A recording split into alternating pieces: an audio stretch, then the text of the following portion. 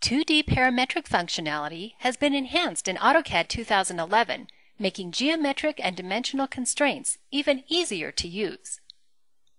The Auto Constrain tool, which enables you to automatically apply geometric constraints, is updated to include the equal constraint. A new Infer Constraints control on the status bar automatically infers and applies geometric constraints as you create and edit geometry. For example, if you draw a rectangle without inferred constraints, it's nothing more than a four-sided polyline. When you edit a vertex, it loses its shape. If you draw a rectangle with inferred constraints, it automatically behaves as a rectangle should, maintaining parallelism and perpendicularity. You can individually remove any inferred constraints that you don't want, or apply additional constraints as needed. When you draw with object snaps, such as creating a circle at the center of an arc, inferred constraints ensure those points maintain their relationship. If the circle moves, so does the arc. Enjoy the same automated behavior when editing geometry with object snaps. For example, copying the circle to the center object snap of an arc infers a coincident constraint just like drawing the circle did.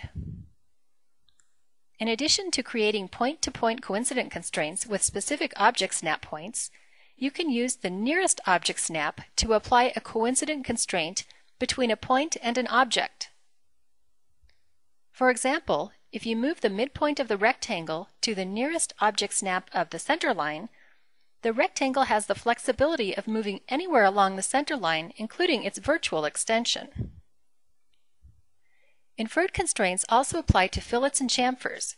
Creating a fillet, for example, automatically applies tangent constraints between the arc and line segments. AutoCAD 2011 provides improved parametric support for ellipse and text objects. You can now apply parallel, perpendicular, collinear, horizontal, or vertical constraints between the major or minor axis of an ellipse and other objects. Similarly, you can apply these geometric constraints to text objects. In addition to the enhanced geometric constraint functionality, AutoCAD 2011 offers enhancements to dimensional constraints. When entering dimensional constraint values in place, you can click on an existing dimensional constraint to insert the constraint name. If a dynamic dimensional constraint references another parameter, an FX is included in the parameter name to alert you that it's dependent on other values. New tools on the dimensional panel provide you with more control over the display of dimensional constraints.